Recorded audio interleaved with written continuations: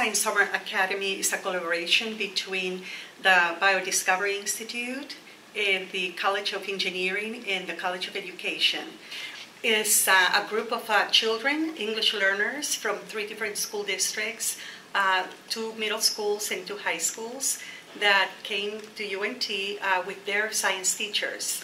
And they came to learn about plant science from Dr. Dixon and all the scientists that he's working with. The scientists get to be paired up with the teachers so they can expand the knowledge of the science teaching community. There's a lot of new knowledge coming out of UNT that is not being transferred to the classroom.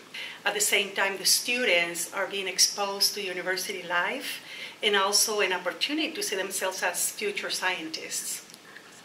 We got just short of $1 million funding for research, but the really important part of these National Science Foundation grants is that we have to have an educational outreach component. And when we first teamed up with Professor Boyd, and she suggested that we build it into an educational program for students where Spanish is their primary language, we thought, this is just the right kind of project, because although from the point of view of the chemistry and maybe some of the biochemistry, it's really complicated.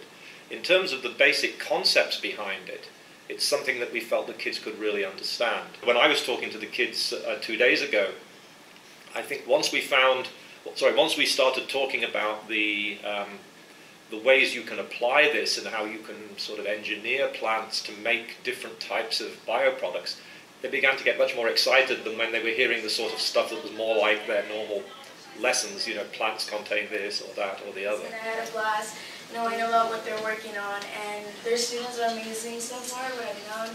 They're so dedicated to what they work on, their llama work, it's amazing and I loved it. I really had fun knowing about what y'all do, it's amazing.